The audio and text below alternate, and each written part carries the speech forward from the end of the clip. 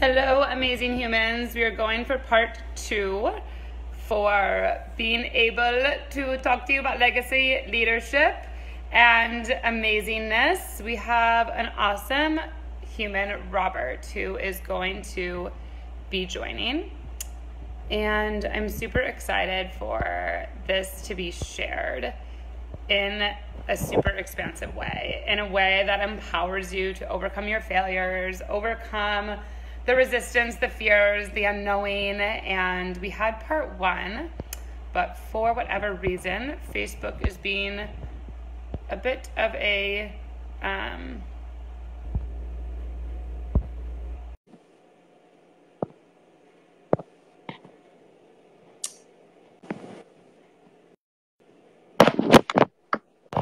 Yay! I think you're here. All right, I'm here. All right, there we go. I think it's the right way, I hope. I'm not sure if this is right. I think it is, though. Yeah, we're good that way. Okay. I was like, I'm not sure with the phone.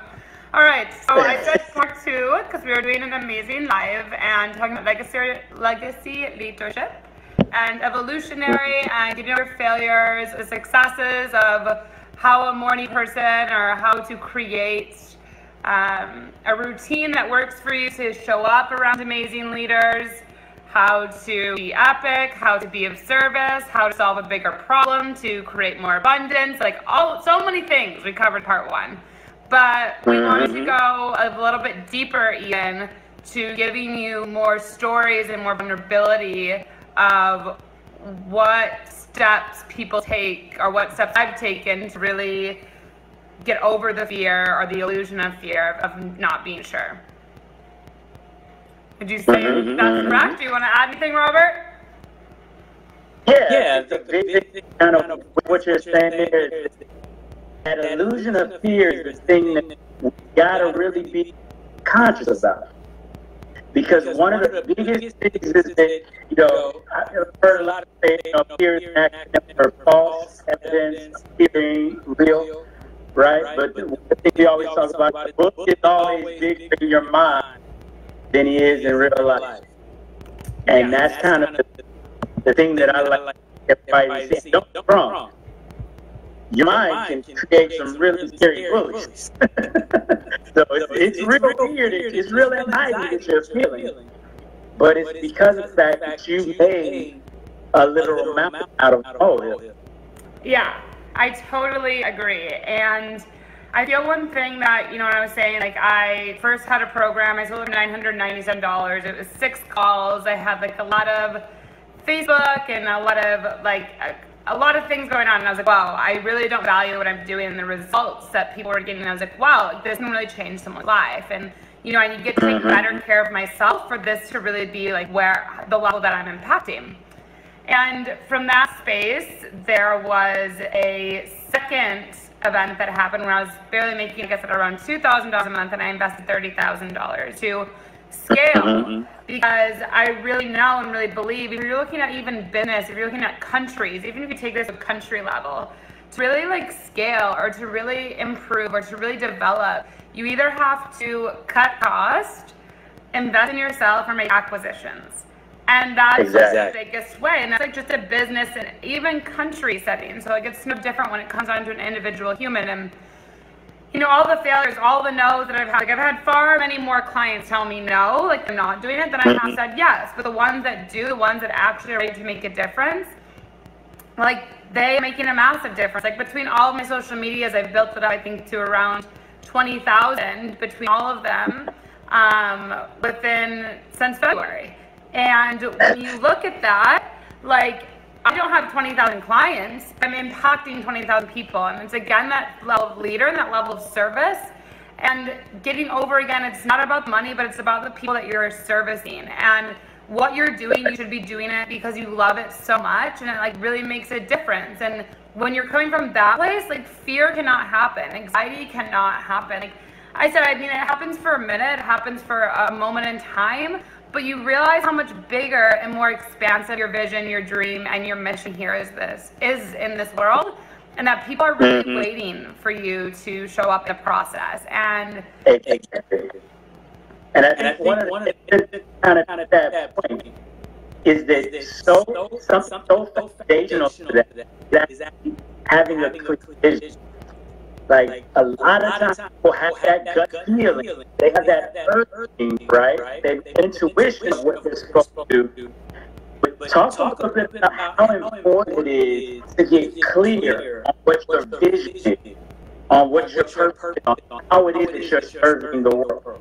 Yeah, so even when I started this call off, part one, like I talked about, well, this was my morning routine, because I already had such an expansive morning. It's not even 11:30 a.m. my time yet. And I already had so many events that have occurred and things that have happened, but really your vision, and back to the intuition, like it's just like exercising. It's just like getting a promotion. It's just like working, anything, like trusting your intuition. That's like the universe or the world trying to come through you in a more expansive way. It's trying to let you connect to a vision that's greater. And when you listen to my story, I say like my big dream at the moment when I was like, oh, I've arrived, is once I would have lived internationally. And it's only expanded and expanded and expanded. As human beings, we desire to grow. We wish to grow. Like, we want to make an impact. We're here to serve. We're here to be creators. And, it's easy to say, like, oh, well, Colleen, you have a magic gift, or you did this. Like, I don't have any magic gift. It's just, what are you willing to give up in order to live into your vision?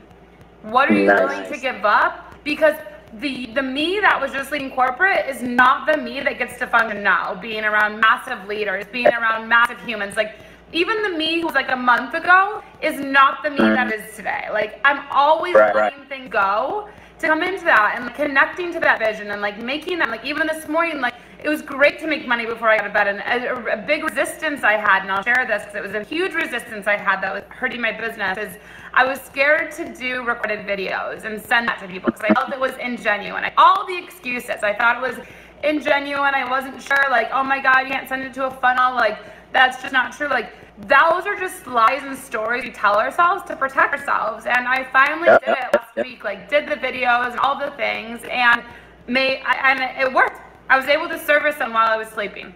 That was huge. That was massive. And that's the next step, and that's the next place of like, it's not about you. It's not even about you. It's about connecting to a vision. Again, back to when I started a story out, it's about the vision that you're serving others. It's about the vision that you're being true to others. It's about the place that you're not just making money, but you're purposely making money. So for an example, I like to say this a lot, like, a percentage of everything we make at Colleen Gallagher International goes to a charity. And, even my employees now, every percentage, like we have them measured on things about income, and every percentage of an income that they resignate monthly gets to go to something that they care about to make an impact with social injustices.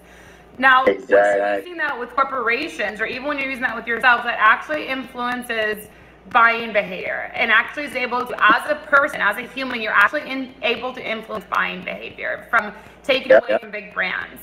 And coming against big brands, I'm saying you have the availability. Like, this is scientifically proven. This is research proven that you right now in this moment have the ability to give a smile, $1, whatever, and then like being able to embody that, and you really can make a difference with whatever it is you're here to do. And those vulnerabilities I'm sharing with you, like, it always wasn't that way. It wasn't always that way.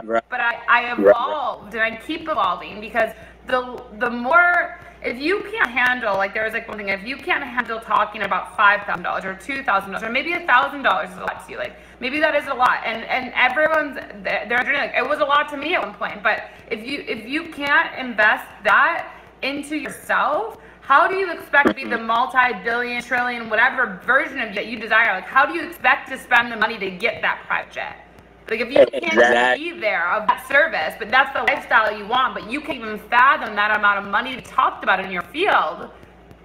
Exactly. It's so funny to point that, because one of the two things. First of all, I want to we didn't talk about this beforehand, but it's so crazy how alignment happens.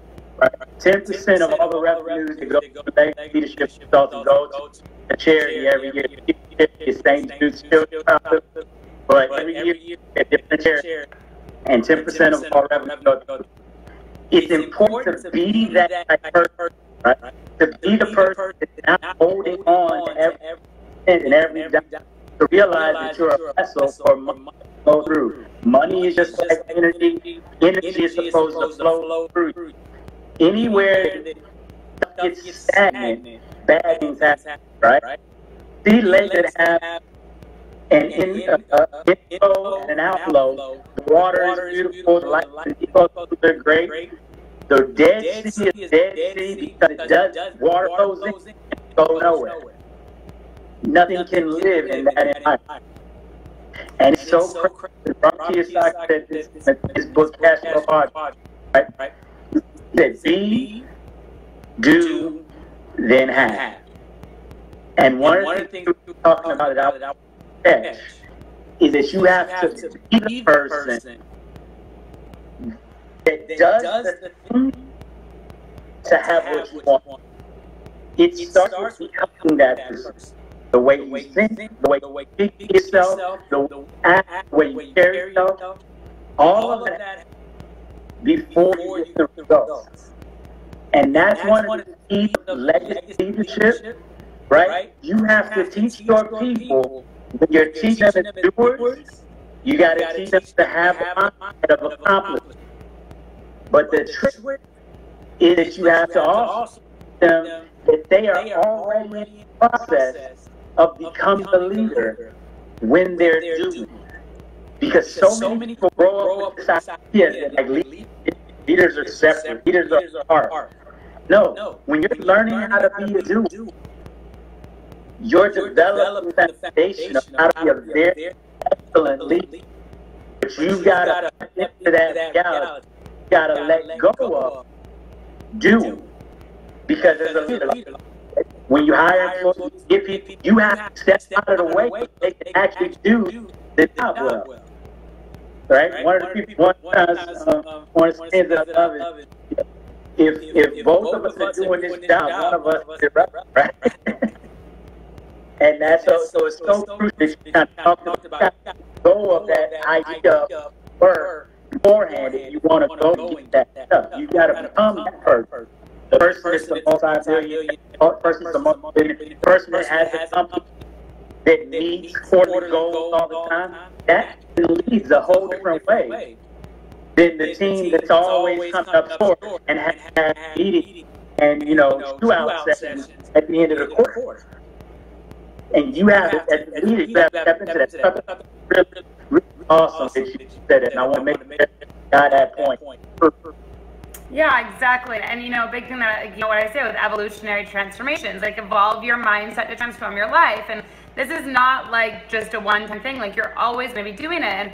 And, back to the first part that we did, like listen to that part where I said when I met someone who was a multi-billionaire, like he's solving a problem to make like illness like a choice, and that's something that's like requiring leaders and scientists, and he's solving a major problem. It's going to impact more people. Like, what problem are you solving? And the reason, like, you feel like you're not satisfied with your life, or you're stuck, or you're unsure, is because like, I truly believe everyone is here and everyone has the capability to solve a problem. We all desire to serve. We all desire to be creators. We all desire to be, like, holistic well-beings and, like, really do the best that we can to empower others with our gifts to rise. Like, really, that's the truth. Like, that is our natural state of life. That is our natural state of being. But the place that comes in is so often is back to the money of, but this or this doesn't make sense. But by going to that place, you're not allowing yourself to evolve. You're not empowering yourself to transform. You're not acting in service. You're acting out of fear. And back to what you said of how do I get over the fear? I don't tolerate getting lost in that. And when I catch myself getting lost, I have triggers around me to bring me back to love.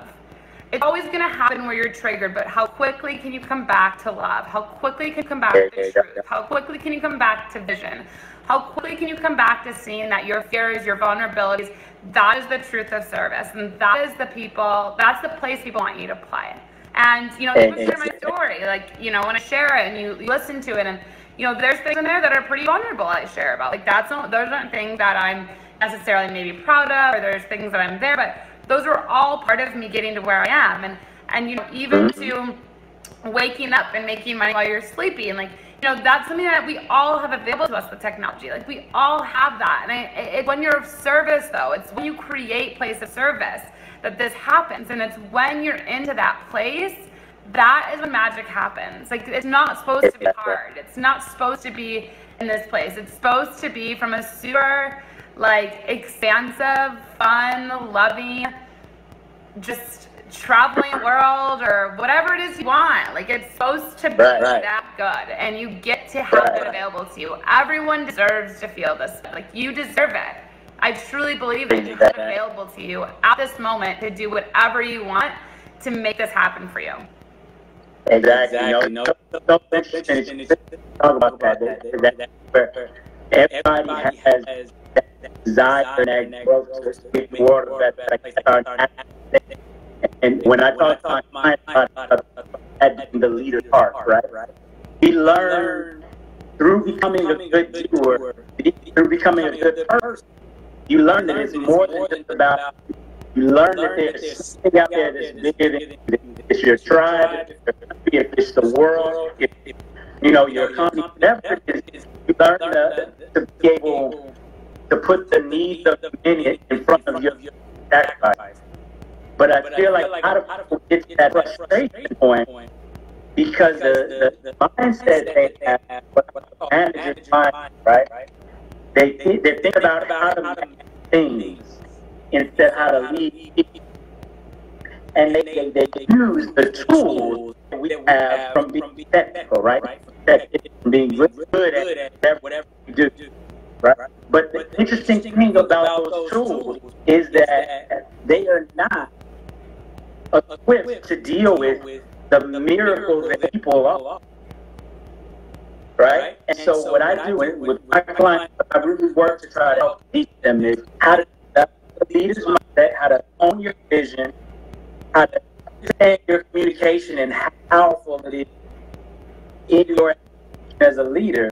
But then also how to have certain tools, like you talked about, certain systems to make sure you're always operating in that leadership zone. And it's getting that safe space for your people to evolve, to develop, and become their best self. Totally. So it's so cool that you pointed all out.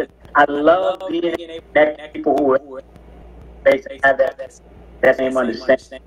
Totally, and even the place that you get to be at now, and the place that I've gone with my business and brand and where I'm going is people come to you now. Like when I'm not even at a place anymore where they're, I don't know, I'm going to get clients, or I'm going to, like, it's just my natural state to wake up in abundance. It's just my natural state that people want to work with me. It's just my natural state. Like, there is no huddle. There is no grind. There is no, it's just my natural state. Like, I don't need an automation tool or, it's a plus of a greater service, but I get to just start by being me, and that's how people come. And that's what gets to happen for your life, too. And I really believe we're all powerful manifestors. Like, we all are meant here to do epic things. We all are here to do amazing things. And the way that I've gotten to success is going to be very different than the way of someone else, because my lifestyle is very different, Zion, than maybe the lifestyle you want. So you don't want to just go and kind of like copy someone and do what they're doing. Like, I kind of got lost in that for a while. So I was like, I want to be like this person. I'm going to do exactly what they did. And that's not going to work. You can try it, you can do it, and you learn a lot along the way, but, really like connecting with your truth. And that's in my first book, I write about that a lot, like what that means to you and what your struggles are, what you overcame, and sharing that, because that's what the world wants to do, and that's the service you get to play in, and that's the place. So yeah, I'm super excited that we got to share this vibration together. We got to create this container together. And if anyone wants to contact us, if you have questions about anything that we talked about, I know Robert and I would be so happy to go deep with you into any questions of what you're doing and any questions of fear or doubt, and like we can let you know our own stories and go into that. Like, we're really here to serve, and we really believe in you. And if you're seeing this and someone who needs to hear it, or you're like, oh my God, this is a step, like both of us have lots of resources that you are able to look at and get into. And I just really hope for the space that you're here and the space that we held and everything that we gave, that you really get to see your truth is of highest service to the world, and the world is really waiting to give you everything in order to really let you succeed. And it's the world's waiting for you. People are waiting for you, and It's you getting to choose and say to yourself, I'm worthy and I'm deserving, and embodying that worth to really go to that next level of service, to go to that next level of leader, to really start one step at a time and not comparing, but honoring you for even being here in this space. Definitely. So before we get off here, what's the best place for people to find you? Yeah, I'm on almost a lot of social media. So any social media, but the best one that I'm on is Facebook, this one. So it's, I think, Colleen.Gallagher111. Or my Instagram is Colleen_Gallagher_. And I do have a few things coming out super soon, which is amazing. And I know Robert is also an epic human here to empower leaders. So if you're on here and you were able, like, leave us a comment, #replay, let us know. Feel free to share, tag someone who deserves to hear this, desires to hear this, and you know that they have a message that gets to be transformed in service to others in this world. Yes. Here you go. Thank you so much. Appreciate it. For everybody that's looking at me, Facebook is the best place. That's what the majority of everything I do. #leaders, and you can find plenty of resources. I put together a step video series for all of my legacy, understand principles of power and leadership. But yeah, we're going to have to do this again. I love this, and I think it's really good to be able to hold space in this form. Thank you so much. Yes, have an epic day, everyone. The most productive week, and go do epic shit to transform the world. All right.